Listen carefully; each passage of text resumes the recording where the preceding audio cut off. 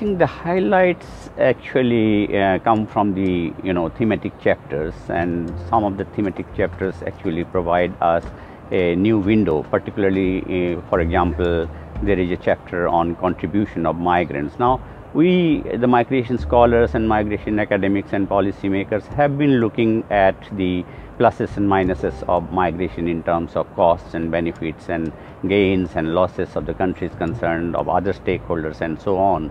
But we have been missing our focus on migrants themselves in terms of what the migrants contribute to the countries of origin, to the countries of destination, and to the countries of transit. And this is what this particular chapter gives us a completely new view, a new perspective, and new understanding. And I think it is going to open up new areas of research that the scholars would find very interesting to undertake.